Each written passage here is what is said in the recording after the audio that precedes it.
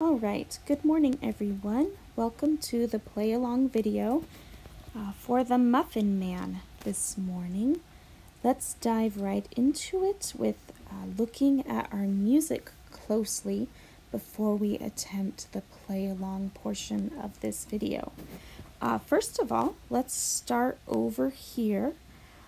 We have a time signature of 4/4. You see we have it with the treble clef measure, and we have it with the bass clef measure. Those two should always match in your music.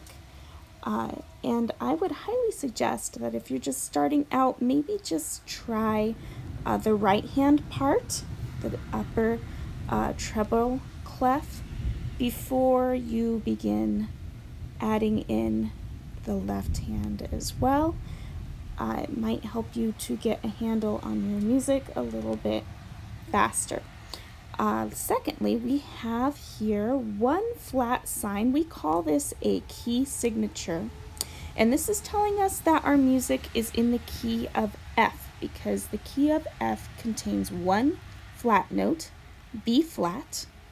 But thankfully, this is a great song for beginners because this particular piece of music doesn't happen to have any B flats in it. So you do not have to worry about using any black notes on your piano keyboard, and this should work just fine on a glockenspiel in the key of C as well, because it will share the same notes. All right, back to our time signature here, 4/4. This means that we are going to have 4 quarter note sized steady beats per measure. 1, 2, 3, 4. Remember, the emphasis is always going to fall on the first beat. 1, 2, 3, 4. 1, 2, 3, 4. 1, 2, 3, 4, and so forth. This does not mean that there will be 4 quarter notes in every single measure. Remember, it just means that 4 quarter notes will fit in every single measure. You are going to have different sized notes in there so that we can create an intriguing melody. Do you know the Muffin Man? So we've got here, we have 1, 2 quarter notes, and then we have a dotted quarter note right here, which is the size of 1 quarter note plus 1/8. And then we finish up the measure with an 1/8 note. So it sounds like this. Do you know the muffin? So you can hear that last note goes a lot quicker than the first 2 notes, and especially that third note. Do you know, wait for it, and then the Muffin Man adds a lot of interest to our song. Okay, those are the most important things. Let's check here for a couple other things that you might find confusing trying to play through this. Here at the very end, we end, with a dotted half note.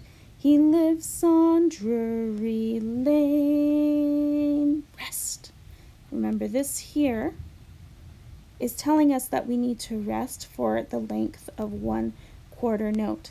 He lives on Drury Lane, 2, 3, rest. Hear that? 1, 2, 3, rest.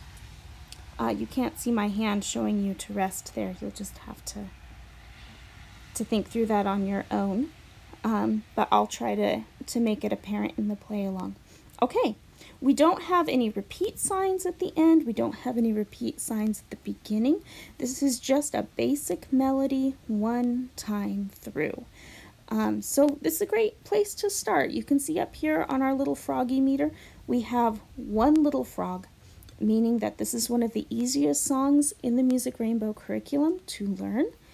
Remember, please don't attempt this on something like a guitar or ukulele if you're first starting out. I would highly recommend that you use handbells, that you use a glockenspiel, that you use a piano, and that you use an instrument that you can put those color-coded stickers on with. You will have this memorized very quickly for most of the students out there watching. But please don't use memorization as an excuse to really think through your music before you try to play it, because the only way you get better at understanding music notation is to read it regularly. So take a look at this. A good exercise also might be to go through this right hand treble clef here and just say the names of each note. C, F, F, G. Then maybe play them back to yourself. And then you can go ahead and move on to your second measure, A, F, F, E. And then maybe you can combine the two measures.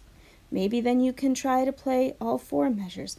The mistake most people make when trying to learn music is doing too much, too fast, before actually mastering a skill. They try to rush on to the next one, and that's when frustration happens, and that's when discouragement happens. So similar to physical exercise, you need to strengthen your muscles of understanding and mastery, one measure at a time, then two measures at a time, before you move on and try to do too much.